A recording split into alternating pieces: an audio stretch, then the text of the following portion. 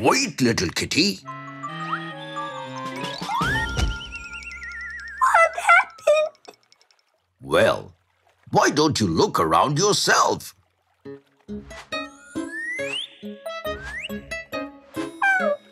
Those are statues. No.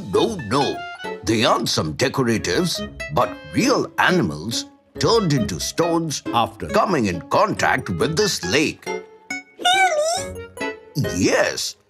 So in today's episode, let us dive into the science of this mystical water by answering a stony question. What if you jumped into Lake Natron? Zoom in. If you ever get a chance to visit Africa, do come to Tanzania, a country famous for its vast wilderness consisting of giant animals like rhinos, elephants, hippos, and more. But far away from this nature's beauty lies a toxic red water body called Lake Natron, which, just like Medusa, is known to turn any living creature into stone. How?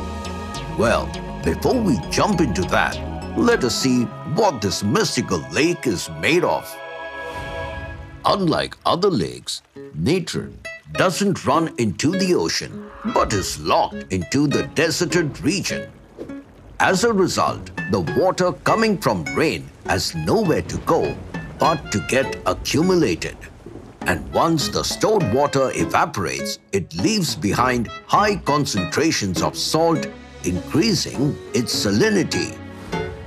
This salt component serves as a perfect breeding ground for a type of poisonous algae called Arthospira, which contains a red pigment that gives the lake its rosy red shade. But what makes this lake more toxic is its close proximity to an active volcano named Ol Tonyo Lengai. This volcano erupts a strange kind of lava full of sodium and potassium carbonate called natrocarbonatite or natron, from which this lake got its name. This lava is constantly flowing into the lake's water, which has increased its acidic pH level to as high as 10.5, which is close to that of ammonia. But the vital question is, what if someone makes the mistake of entering this highly alkaline, salty water? Well, first of all, taking a high dive could be dangerous as the lake is shallow and contains sharp, salty structures that could cause severe injuries.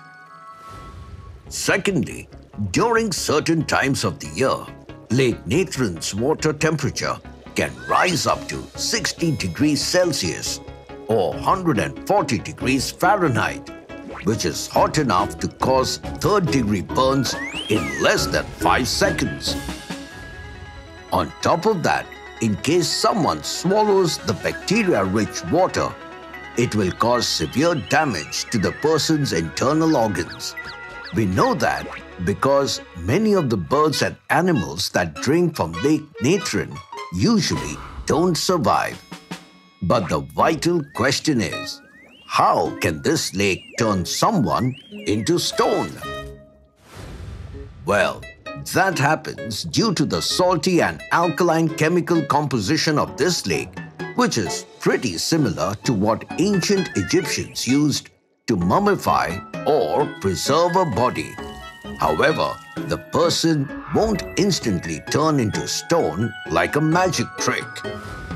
But if they happen to drown and stay submerged over a long period of time, their entire body would harden up and get preserved like a mummy, as natron's super high alkalinity stops the decomposition process.